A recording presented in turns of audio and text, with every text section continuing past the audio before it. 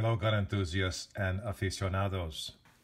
This is called the pre-Model 27. It's not a registered Magnum. The registered Magnum was made in 1935 and they only made them for 4 years. They were a custom made to order gun. This is the pre-Model 27. So it was between 1940 and 1957. Somewhere in there, because 1957 is when they started putting the model numbers on there. It's not perfect. It's got some freckling on the faceplate there. I guess you can have that faceplate refinished, but this is the original finish on this thing. I've been asked if this gun has been refinished because it's so blue and so shiny, but you know, you can tell when a gun has been refinished. This I've had, you know, real aficionados tell me that this is the original finish. Guys that do refinishing for a living. It's got the Cartridge target front sight, the incredible top strap checkering. You don't see that. Even the new Model 27, the classic line, they do it, but it's not like this. The new guns, they have a space right here where they stop checkering or stop the grooves because they can't get the grooves lined up perfectly, and they have a lot of issues with the barrel just a little bit off, you know. But back then, man, everything was so precise.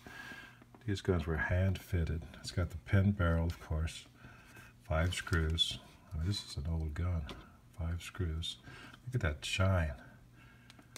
This is the original factory finish. I can attest to that. Those are not the original grips. The original grips have diamonds. These are nice walnut Magnum end frame. This is an end frame revolver. End frame stocks. They're not called grips, they're called stocks according to Smith & Wesson. And did you know that's not a firing pin? It's actually got a hammer nose, according to a Smith & Wesson armor who's an expert. He's on YouTube. The guy's incredible. That's called a hammer nose. And you know, they're not that fragile. You can dry fire them. It's not going to kill it. Imagine a 357 round puts a little more stress on it than just... Look at that action. That cylinder is there, just waiting for that hammer to fall. That's called staging. I love staging. There's single action, there's double action, and then there's staging. There's kind of like a cross between the two. I love the stage. Look at that. It just holds it there. And when you're ready to fire, it's kind of like single action. One-handed single action. The hammer just falls so effortlessly. It surprises you. It does. It surprises you when it goes off. That's what you want. It's got a grooved back strap. Curved front strap, impeccable glossy bluing, no holster wear. Who's going to carry a 6-inch in a holster? Well, that's just Clint Eastwood, of course. But this is basically the same size as the infamous Model 29-2 that Clint Eastwood carried as Inspector Callahan in the Dirty Harry episodes. Same size, except that one had a bigger barrel, 44 Magnum. This is a 357 Magnum. Still packs a wallop. 357 really kicks. If you get those big ass, what do they call them? Buffalo bore. See, there's no model number in there. That tells you it's a pre-27.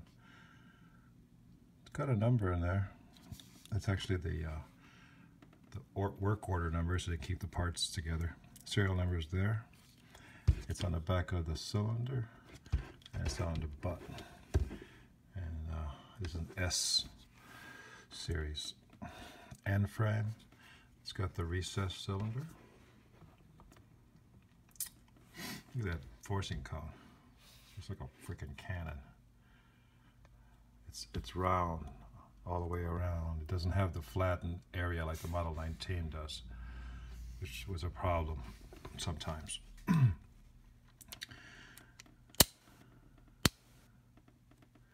You always close the cylinder by the yoke. That's called a yoke. And that ain't no yoke either. I'm serious. No yoking around. So anyway, this is the Model 357 Magnum. Pre-27. They still make these today. The Smith & Wesson Classic line. I mean, it's got the lock. It's got the Hillary hole. This has a groove trigger, case hardened, hammer and trigger. Did you hear that?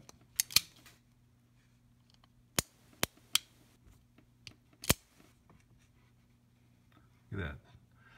When you have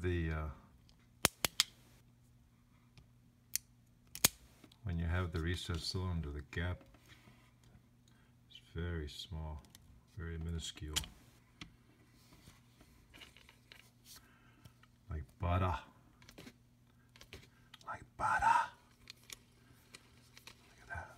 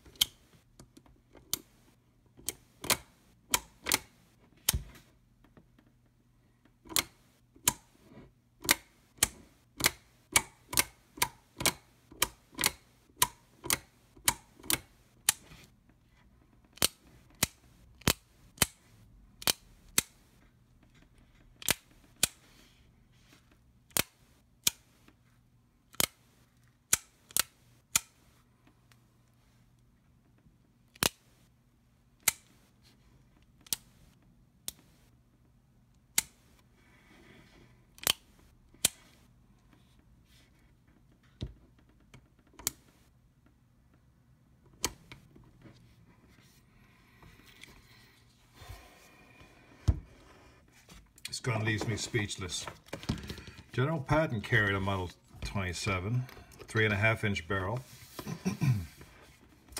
His infamous line was, one time a reporter asked General Patton, "Those are nice grips on that gun, are they pearl?" General Patton said, "No, of course not. They're ivory. Only a pimp from a New Orleans horror house would carry a pearl-handled pistol." Model 27. It's so big I can't even get it in the frame. Even though it was introduced in the middle of the Great Depression and it was extremely expensive, Smith & Wesson found itself with backlogs for orders for the 4 years that it produced the registered Magnum. You know, a lot of law enforcement officers across the country carried the registered Magnum. In 1939, Smith & Wesson stopped production of the registered Magnum because it was replaced with the 357 Magnum. That's this one right here. The Model 27 was noted for its durability. The Model 27 was the revolver used by Jerry Miculek on September 11th, 1999, when he set the world record for the fastest 6 shots, a reload, and another 6 shots in 2.99 seconds. Jerry Miculek, my man. They still make it, the current classics line of revolvers. But the grips are narrower, it's got the Hillary hole.